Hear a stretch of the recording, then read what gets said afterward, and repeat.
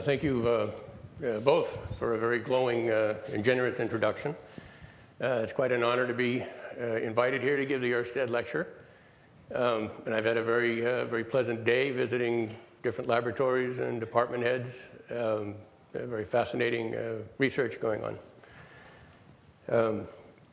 So let me start and just mention Hans Christian Ørsted.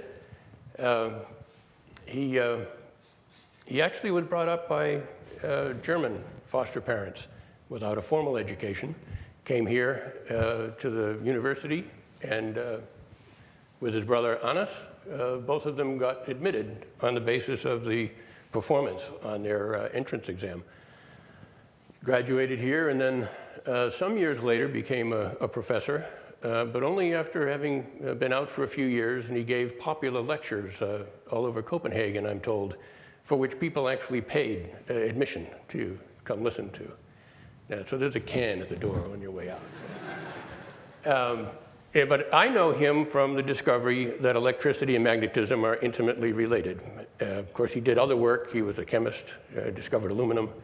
But I know him for electricity and magnetism. I like this image of Hans Christian because he looks a bit rakish in this image. And I would be remiss if I didn't mention the Ørsted satellite. It's a Danish small satellite program launched in '99, still functioning. The development for that, the technology, the instrumentation, were developed a few buildings from here by my colleagues. So I think Hans Christian, of course, would have been very proud of that.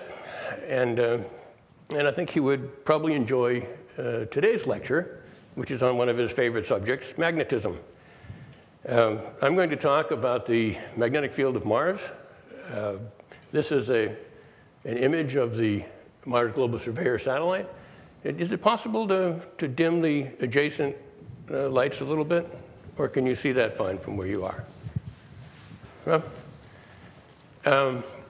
this satellite went into orbit '96.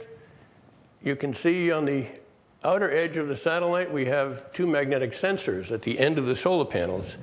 And that was in large part a response to an earlier mission failure, Mars Observer. It failed to get into orbit.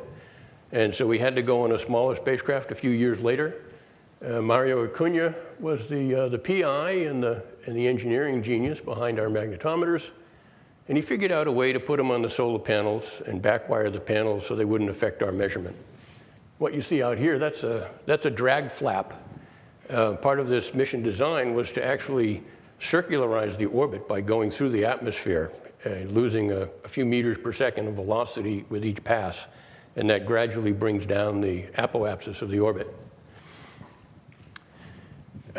This illustration shows you how Mars Global Surveyor entered into orbit. It was basically a dawn-dusk orbit to begin with.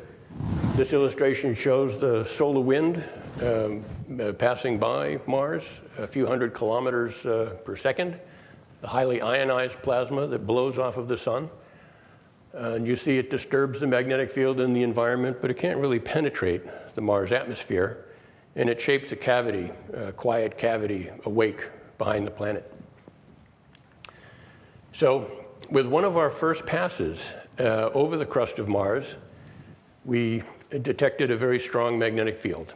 And what this illustration shows is a time history of the magnetic field vectors along the trajectory of Mars Global Surveyor as it passed over the surface at a little more than 100 kilometers altitude.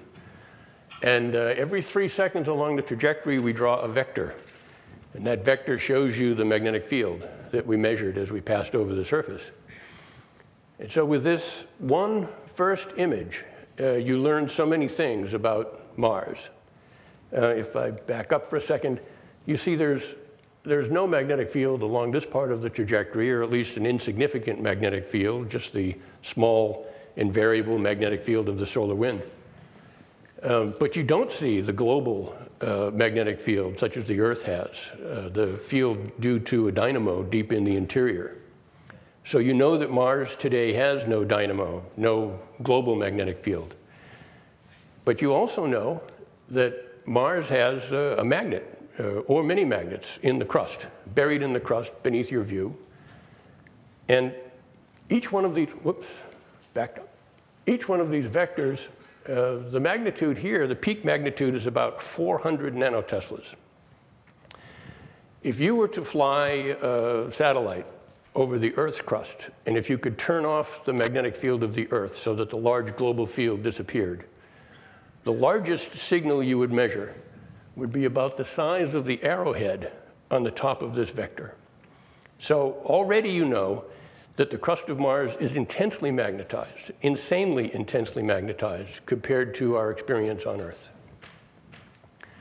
So another way to look at this is we'll look at a map of the surface in latitude and longitude. And each time we have an aerobraking pass, a close pass over the surface, we'll pick up a paintbrush and we'll paint with a pigment scaled to the magnetic field along that trajectory. And we'll only do that when the spacecraft is below 200 kilometers. So at the beginning of one of these passes, it's at 200 kilometers, it goes down to periapsis, and then 200 again. And we paint the field red if it's positive and blue if it's negative in radial. And you can see that this, there's not just one magnetic anomaly, but you have several scattered about. And of course, if the trajectory is further from the surface, it broadens your view, so you can't resolve as well as an adjacent lower trajectory. But you get the impression that beneath this crust of Mars are buried some extensively magnetized crust. And so you'd like to understand what this material is. You'd like to characterize it somehow. And one way to do that is to do source modeling. And so most of you at the university, you've probably had this course. You can compute what the magnetic field is due to buried objects. This is a sphere.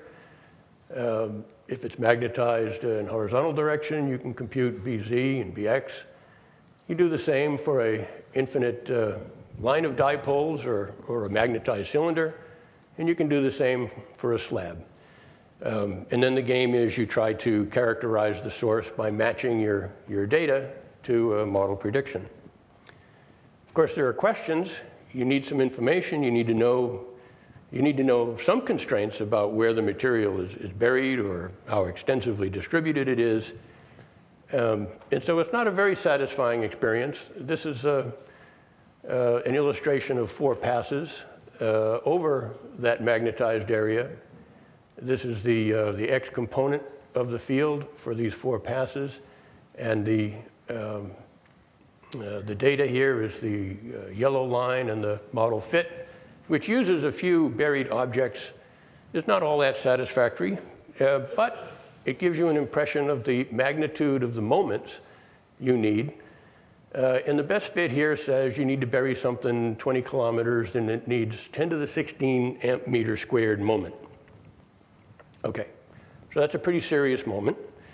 10 to the 16 amp meters, if you had 10 amp meter material, you'd need 100 kilometer, something on the order of 100 kilometer sphere. And of course, we're only buried 20 kilometers, so that says that you're talking about a much larger volume of material than is modeled here.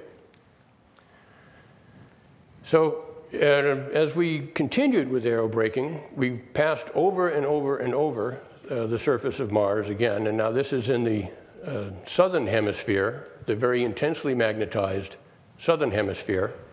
And again, we're playing that game where we use a brush, the pigment of which is scaled again to the magnetic field. Whoops.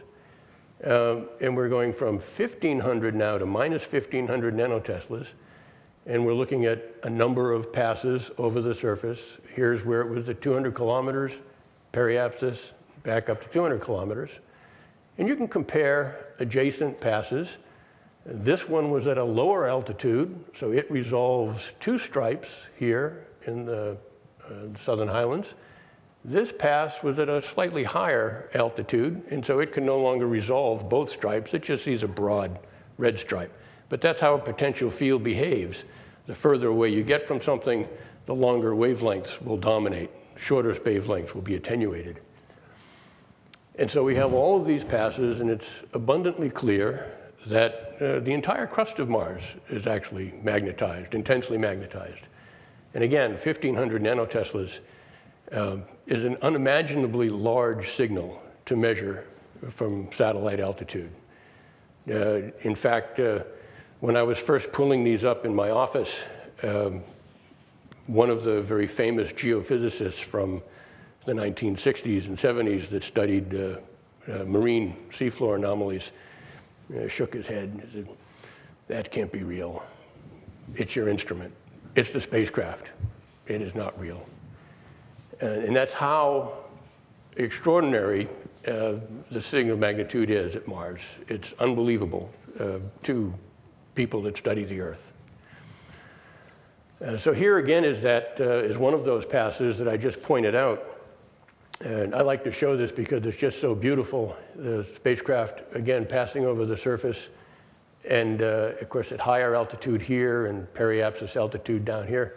And as it passes over the surface, the field just kind of corkscrews around and around and around, as seen in projection in a plane observed from the sun. Just a very remarkable measurement that you can't duplicate about any other planet.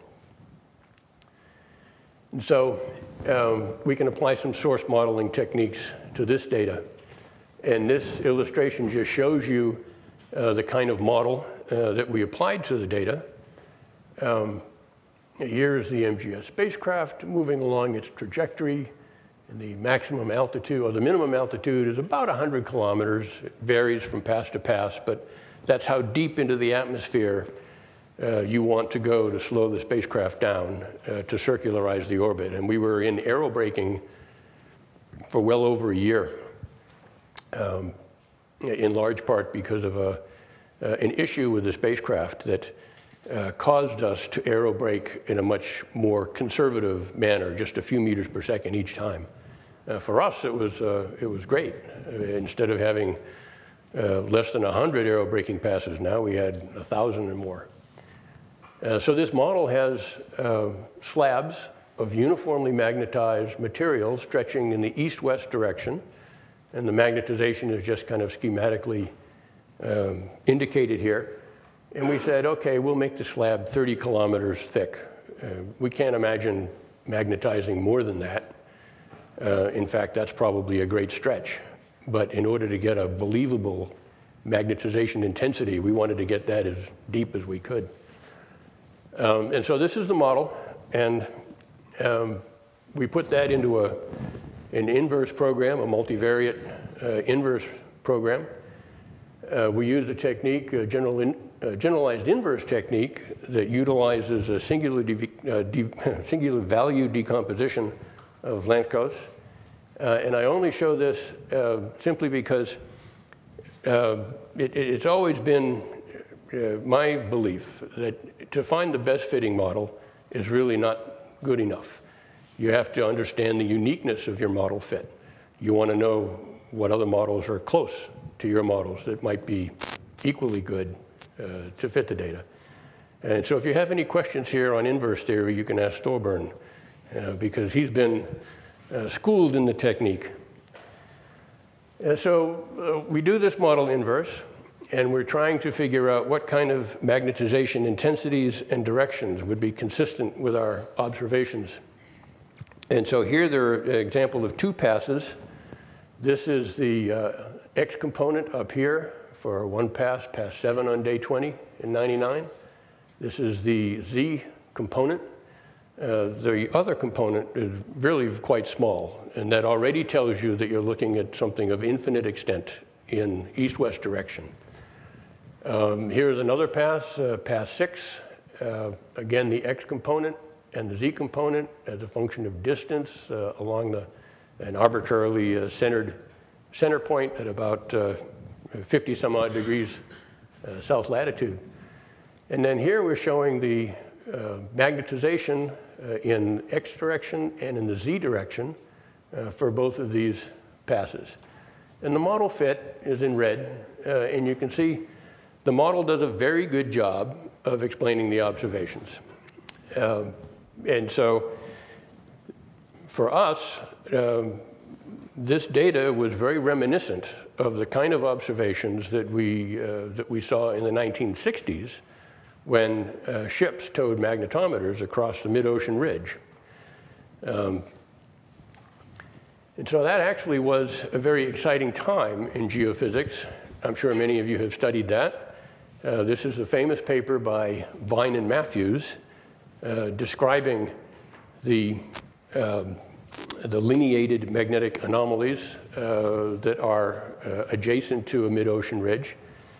And up until this time, Alfred Wegener's continental drift ideas were not widely accepted in geophysics. He proposed continental drift back in 1905, I think published an extensive manuscript in 1910. And he was largely ridiculed over the decades in between. The whole idea of continents plowing through terra firma was preposterous. And these observations were really among the first where geophysicists came into the field and really turned around the entire community, and the acceptance of the unifying theory of plate tectonics from this point on was a foregone conclusion. Of course, seafloor spreading is part of plate tectonics.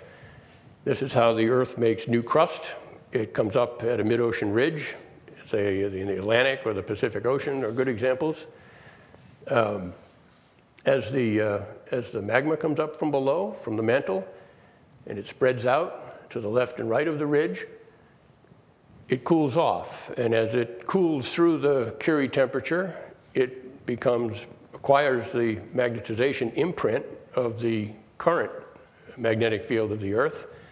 And of course, fortunately, the Earth's magnetic field reverses in polarity a few times every million years. And because it reverses in polarity a few times every million years, as this crust evolves away from the mid-ocean ridge, it acquires polarity that at one time is normal, i.e. the direction of the field today.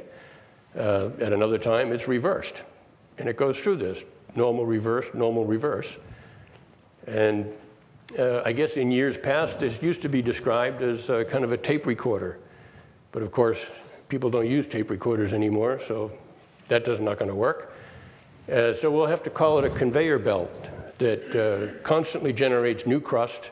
The crust moves away from the mid-ocean ridge, and it carries with it the magnetic imprint imposed upon it by the existing dipole field. Okay, so it is part of this grand machine that remakes the Earth over and over and over again, recycles the Earth's crust. So this machine is driven with new crust here. The lithosphere, that's the hard part, the outer shell of the Earth, that moves away from the ridge. And of course, if you're creating new crust and it's moving, you have to destroy it somewhere. And so that happens at a subduction zone. The crust is subducted, in this case beneath the continents. And as it is subducted, you have melting, partial melting in the subducted crust. It has carried with it ocean sediments. It has more nitrogen in it, has more water in it. All of this stuff is evolved. And it shows up as plumes, plutons, intrusions, and volcanics that line the subduction zones. And so this is Vine again. You recognize that this is a global phenomenon, that the seafloor spreading occurs many places around the globe. And wherever it occurs, it will record the same time history of the Earth's field reversals. So this is all very exciting. So we look at this data from Mars, and it is so very reminiscent of the data that we acquired in the 60s that led to this new theory of the Earth, that it just seemed almost too good to be true. And so we, of course, proposed that seafloor spreading had created these lineations in the crust of Mars. So this is just an illustration of all of the plates that we know of on Earth, various size plates. There are about a dozen major plates. There are lots lots of little ones. This East Pacific rise, this is the spreading center here in the Pacific, spreading center threading the entire Atlantic, where the material is extruded. And then here, examples of subduction beneath the continent of South America. And of course, all the volcanics, the so-called ring of fire, trace out where these plates are being subducted and where the material is coming up in volcanics. Almost the same image can be made using seismicity. Well, the earthquakes also trace out the plate boundaries and where plates are being subducted.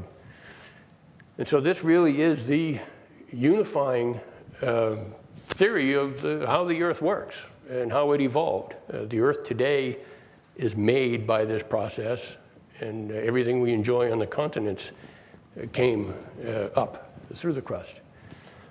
This is an example of a magnetic pattern. This was first published by Raff and Mason, 1961.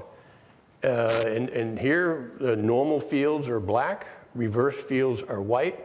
And you can see it's kind of a very complicated picture. There's obvious lineations throughout the entire picture, obvious stripes everywhere, but it's kind of hard to figure out because there's lots of faults going on, a lot of faulting. And of course, off to the right, you have another copy of this image where somebody has very generously gone and painted colors for the age of the crust. And now you can see, oh, okay, well, this is the spreading center here. There's a little bit of faulting going on, as evidenced by a displacement in the magnetic field pattern. A little bit of faulting going on here as well. This is another ridge axis, and the material is coming off in either direction over here. So even though the diagram I showed you was rather simple, in reality, when you look at the geology of it, it gets a little more complicated, but it's still there. This is a plot of the very same area. This is the magnetic field. These are the stripes I had just shown you in black and white that Raff and Mason originally mapped out in 1961. Oh, so you might ask yourself, well, they saw this pattern in 1961, and it took until 1963 before somebody had an explanation for it. The most popular explanation for those stripes at the time was that it must have had something wrong with his instrument again. So a lot of people didn't believe Raff and Mason's magnetic stripes. Too bad, because they missed an opportunity. But I want to show this one because you see throughout the whole ocean crust here, you see these lineations. And the characteristic scale size, the width is about 10 kilometers or so. And just by coincidence, the depth of the ocean is perfect for measuring magnetic stripes with that scale size, because the depth of the ocean is a couple of kilometers. And you want to be at an altitude where you can resolve these 10-kilometer stripes. If the oceans had been 20 kilometers deep, these stripes would not have been resolved. You would just see the average magnetization. So it's an interesting coincidence that the ocean is just the right depth to make this obvious to anyone. The other thing I like about this figure is it shows you this is the continental United States right here. This is western United States. And I think you can very clearly see that there is a coherent pattern of magnetization over here, and there is a very incoherent, splotchy, random sort of pattern of pluses and minuses to the right. Now clearly, if you want to measure a large signal, you want to line all your magnets up so they point in the same direction, right? Because if they're all pointing in different directions, by the time you get far away, you're going to have a very weak signal. So the fact that we have such strong signals at Mars is really the first clue that you need a mechanism, you need a machine that is very efficient at generating magnetization throughout the entire crust and generating it in a coherent orientation. Many of my colleagues have not appreciated that somehow. Here's another example, a famous example, probably more familiar to you because it's between Greenland and Denmark. This is the magnetic stripes off of Iceland, which sits on a mid-ocean ridge. And this is another famous example from that era. And I think this is a later paper by Fred Vine as well. Okay, so with all of this, we are pretty firm in our belief that this kind of a pattern that you see is basically analogous to the seafloor spreading on Earth. That this must have happened on Mars. It must have happened a long time ago because we can still see the cratered pockmarks on Mars. And it requires magnetization, average magnetization over the entire crust that is some 20 times the intensity of the Earth's magnetization. So you have to have a very good process for doing it. So I'm going to skip on now and go to the orbital observations. We finally finished aerobraking. We got Mars Global Surveyor into a nice circular orbit. And you can see it spends half of its time in that nice quiet wake of Mars. And so over many, many years, we accumulate all of that data and try to make a magnetic map over the entire surface now of Mars. This is just an illustration to show you how good the signal to noise is for individual passes that we make over the night side. This is a collection of passes within a half a degree of the same place on the surface, and you see that they lie one on top of each other. But for a little bit of a displacement sometimes where the field is weak, that displacement is simply due to the interaction of the solar wind with the planet. And what it does is it just gives you an offset to the magnetic field. So if the solar wind is strong, it might be offset over the entire pass. So that says, okay, so a good thing to do is I'll take the difference in the magnetic field from one point to the next along the trajectory. And that way you get rid of any of this solar wind offset to improve the signal to noise even more. You can show that the difference in radial field along track is going to look pretty much like the theta component of the field. I won't bother to go into that in much detail, but I want to get to the map right away and show you what it looks like. So this now is a map of the measured magnetic field in every 1/2 by 1/2 degree pixel over the surface of Mars. We've color contoured this map with the magnitude of that delta BR d theta, and it's over more than 2 orders of magnitude in dynamic range. So the signal to noise in this map is over a couple of hundred. You can see immediately that it's coherent over the entire surface of Mars. There are a couple of places where, okay, maybe adjacent pixels aren't the same color, and maybe there's a little bit of noise left in there. But the stunning thing that you see right away is that this map of crustal magnetism actually correlates with the geology of Mars that we know about. Because beneath this map of magnetic field, we put a shaded topography map of Mars. And you can recognize the Tharsis Mons. You can recognize large Olympus Mons, Elysium, large volcanic. All these are volcanic emplacements. Utopia Planeta, this is a large plain. It may have been due to an impact, or it may have just been a flooded basin. Isidis, Hellas, Argyre, 2 large impacts in the southern hemisphere. These are all non-magnetic, or nearly so. And so the hypothesis is that after the crust of Mars was magnetized, you had some large late impacts, Hellas and Argyre, and they remagnetized or demagnetized the magnetic field of the crust where the impact occurred. They may have just scrambled up the coherence of the magnetization. That's another alternative, but at least at satellite height, there's no magnetic field present above these features. Wherever there have been large volcanic emplacements, kilometers of 600-degree basaltic lava emplaced on the crust of Mars, wherever that happened, the magnetization is gone. And so that also suggests that the volcanic emplacements have heated up the crust and demagnetized the crust after the demise of the dynamo. Okay. You can also see some features here. There's a well-known fault system that lines up with the magnetic field. And of course, we're going to look for more things that we can interpret in this image of the magnetic field. Oh, let me go back. Before I move on, I've put these dashed lines here. These two dashed lines are a small circle of rotation about a common axis.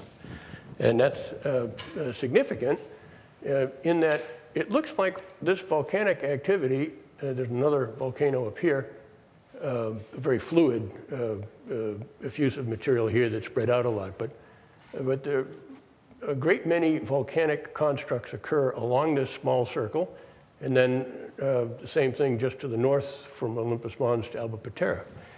And so one way that happens on Earth, there are two good ways that you can line up volcanoes on Earth, and both of them have something to do with plate tectonics. So the first way is the Hawaiian and Emperor Seamount chain.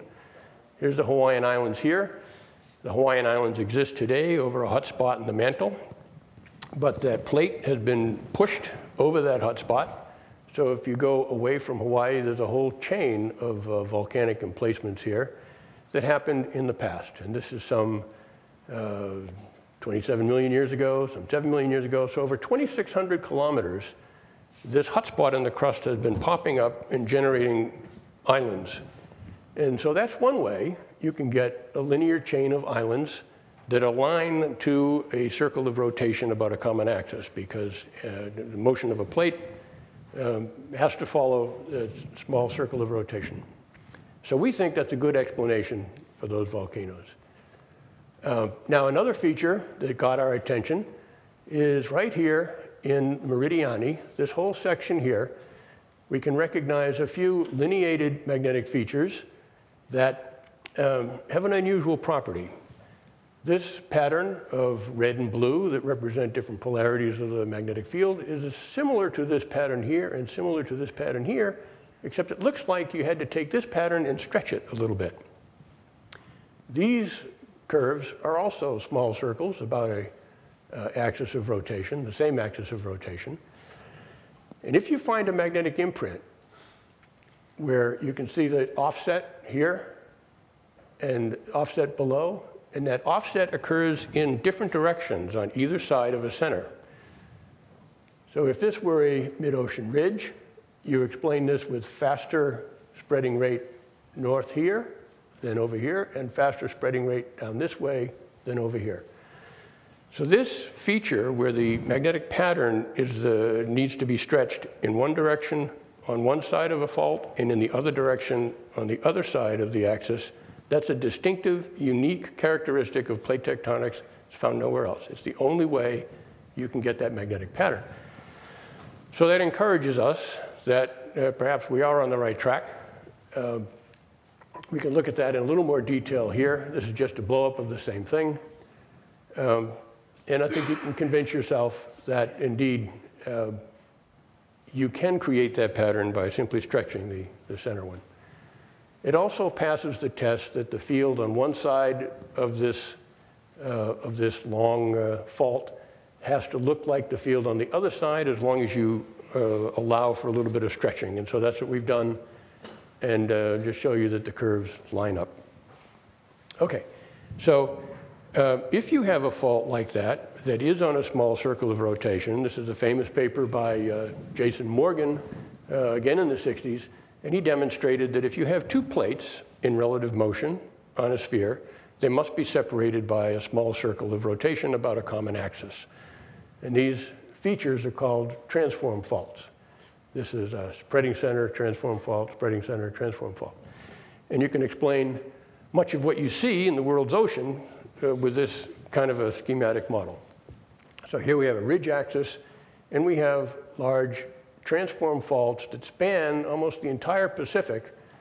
And oddly enough, they're separated by about 1,300 kilometers, which is about the same separation of these two putative transform faults we found in the magnetic pattern on Mars. It may be a characteristic feature. As this material evolves from a spreading center, it starts out hot, and it's cooling. As it cools, it sinks a little bit, and as it cools, it shrinks. It sinks and shrinks. The shrinking process can only be accommodated by cracks. And apparently, 1,300 kilometers is a good spatial scale for this cracking to occur. Okay, so in this map, we have great evidence for the volcanic modification of the magnetization of the crust of Mars. It's pretty compelling. We can see major impacts that have demagnetized much of the crust of Mars. There's a weak magnetic signature beneath the northern lowlands. At one time, people thought the northern lowlands were smooth because it was the ocean floor. I think it's more likely they're simply smooth because it's a large basaltic flow, kilometers deep at a time. And in fact, the geomorphologists have looked at this, and they can see how you fill craters with basaltic lava. And they've concluded that these flows are single emplacements of kilometer or more of basaltic lava. Of course, that's what you need to demagnetize the crust beneath. If it's a series of thin emplacements, the heat gets away. So that story is all good, but it would imply the magnetization is close to the surface, not 30 kilometers deep, but a few kilometers deep. And that makes the intensity of magnetization even more outrageous than it was when I started this discussion. Okay, we also see a lot of east-west trending lineations.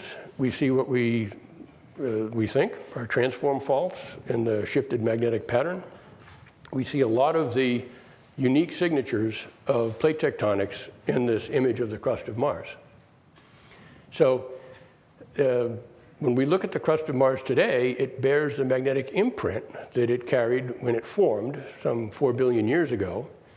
And if we're lucky, we can look at this pattern and figure out actually how Mars evolved in the final days of plate tectonics. Now, last year, there was a paper published by An Yin at UCLA, and he also used the other way that you can explain a linear chain of volcanoes with plate tectonics. You do it with a subducting slab, like the slab that subducts beneath South America, for example. And so he has a slab subducting here, and of course, you get melting, you get volcanics, and you create all of the Tharsis volcanoes. At a later time, the hinge axis for the subducting slab moves back in time, and so he uses that to create a second line of volcanoes, Olympus Mons and Alba Patera.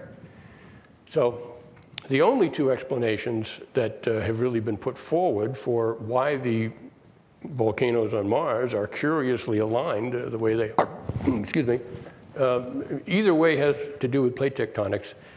And this actually was also proposed by Norm Sleep back in the mid-1990s. Okay, another illustration from An Yin. In his paper last year in lithosphere, he showed, through an extensive geologic analysis, that he could take the largest fault system in the universe, this Valles Marineris, many thousands of kilometers long. He could reconstruct that by looking at a set of features on either side of the fault. And in order to make them match up, he needs to slide Valles Marineris, the southernmost part, to the left. And in doing so, you can close up this large canyon here, or graben system. But this Valles Marineris has long been described as a continental rift, looked like a continental rift, but of course, since Mars didn't have plate tectonics, it couldn't be a continental rift, but it looked just like one. And the reason it looks just like it is because it's arched like this, and it has multiple parallel grabens. You can see more up here, more up here. It looks like what you get when you stretch the Earth's crust apart. Notice here, too, it's got a 136-degree angle between this fault system and this fault system. So that's kind of curious. Here's another illustration from An, he put together from a talk. This is the Red Sea fault system, and where the Arabian plate and the African plate meet, there's a motion along this fault, but it's due to the separation of the Red Sea here. It's parting under tangential stress, this direction. And oddly enough, it's 136 degrees. That seems to be the characteristic angle of a continental rift. In fact, in that same part of the world, the most famous rift system here, the East Africa rift system, this looks like a failed attempt at pulling the continent apart. This is part of the system here. This is the one we just looked at, Red Sea. That's 136 degrees.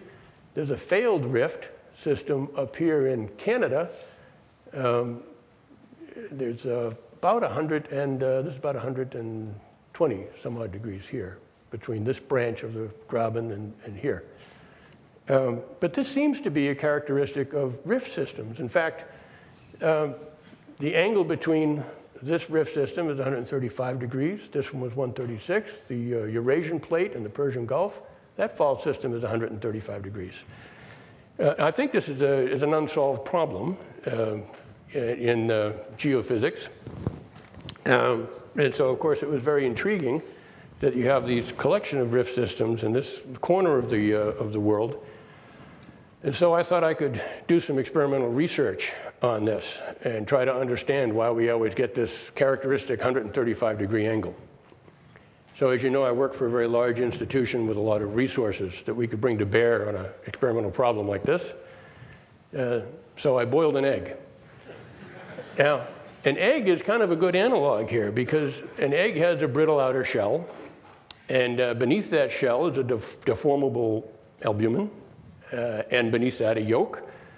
And of course, if you put the egg carefully in boiling water, what happens is the interior heats up and expands.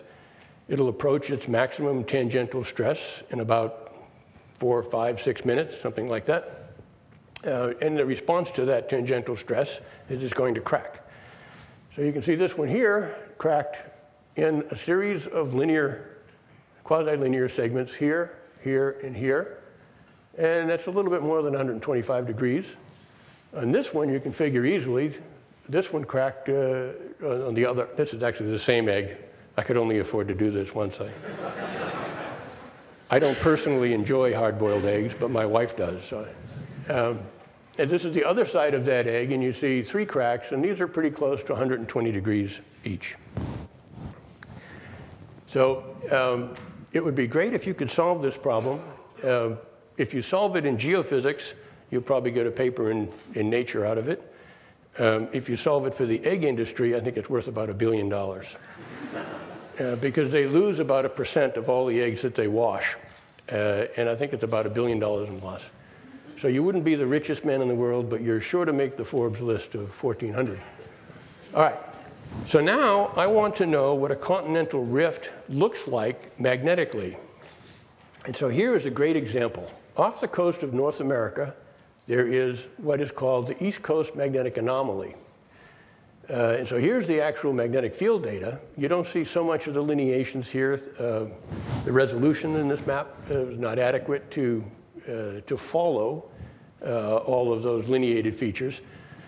But you can see here, and it's been mapped out by these authors, Leblay et al., published 2010. Of course, it was once part of the same continent, Africa and North America, and a continental rift developed, and they separated over time. You can see them getting a little further apart here. So it turns out that this segmented magnetic anomaly can be found both off the coast of North America and off the coast of Africa over here. And so now this same anomaly is on either side of the Atlantic Ocean. 200 million years of crustal seafloor spreading has separated the continents this much. But if we look again at this magnetic anomaly, curiously enough, this pair of segments makes an angle 124 degrees. There's 139 and 136 again. So I think this lineated, segmented anomaly is a signature of an ancient continental rift that separated the one continent and made several continents from them. So now we're back to my magnetic field map of Mars. And this map is constructed at 400 kilometers altitude. We would love to do better. So it turns out we can do better. And this is an example of our pass at 100 kilometers, one of those I showed you before. And this is what it looks like at 400 kilometers. And what you see here is the continuation of a potential field. As you get further away, you see the longer spatial wavelengths. And the shorter spatial wavelengths are attenuated. But that doesn't mean that they're not still there at 400 kilometers. It just means they're attenuated. And you remember I said we had fantastic signal to noise. So perhaps we can pick this signal out of the signal we see at 400 kilometers. This is what the magnetic field would look like in plane projection. But I don't want to spend much time on it. I want to go directly here and just illustrate that, yes, if you are at a specific altitude, say 100 kilometers, that will dominate the wavelength that you see. But with sufficient signal to noise, you can climb down this curve, and you can see much shorter wavelength features. So how do we do that? Well, there's a technique called analytic continuation. There are some other techniques, but I'm going to talk about analytic continuation. You can do a two-dimensional Fourier analysis of data in a section, and you can continue that upward or downward. And now the problem with that in geophysics is that small spatial noise on your data, when you continue that down, it is amplified exponentially. So it's tricky to do it. You try to go downward in downward continuation, and everything gets noisy. So I'm going to show you a method that we stumbled into by some colleagues, Zhu et al. In geophysical prospecting. And this is just an example of how well it works. Off to the left is a model field, because we need something to compare to. So we constructed a model, and we can calculate the field anywhere. So this is what it looks like up at 400 kilometers. It's just a magnetized slab. This is what it should look like down at 200 kilometers. Over on the far right is direct Fourier continuation. And like I said, if you have a tiny bit of noise on the data, it is amplified exponentially going down, and then you wind up with artifacts all over the place. And the real problem with that is when you look at a map like that, you don't know what are artifacts and what is real. So not very useful. Now, but this iterative technique is very clever. You don't actually downward continue anything. You just guess at what the field is down there, and you upward continue it. And as long as you have a way to improve the guess, you'll eventually get the right answer. And so that's what we do. And it kind of goes like this. This is not just a cut across the data. Here's the data at 400 kilometers. And this is what it should look like at 100. And so we start off and we say, OK, we're just going to guess that the field down there is the same as what we measure up high. So you put that down there. That's this dashed line here, the initial, or the solid line, the initial guess. And you upward continue that. Well, you attenuate the hell out of it, and it comes out pretty flat. So then the next guess is you just add the difference back in. You upward continue that. And you do that a bunch of times. And sure enough, before you've gone too far, you've actually reproduced what we know the field to be down there by this method of iterative upward continuation. OK. So here we are with what we published in 2005, these putative transform faults. And we want to downward continue this data and see if the faults are still there. OK, so we're going to apply this method. And here they come. So downward continued to 100 kilometers altitude. What you see is we have smaller spatial scale, more stripes. Some of these fat stripes are now a combination of thinner stripes. So we've improved our spatial resolution. You can see still the fault, the displacement of the field along that same line that we found in the 400 kilometers data. In fact, I'll go and put the lines back on there. And so we're pretty happy here because we've not only been able to improve the resolution of the data, but we haven't destroyed the areas here where we know there is essentially no field. OK. So now we would like to do that over the entire planet. And what you're seeing is a slow evolution as we go closer and closer to the surface of Mars. We're going to go from 400 down to 100. As we do that, you see more features come into view. You see more spatial resolution. You see more striping. And we're getting pretty close there now. And I'm sure you now see a new fault that is evident in this data as we have downward continued it. It's pretty convincing.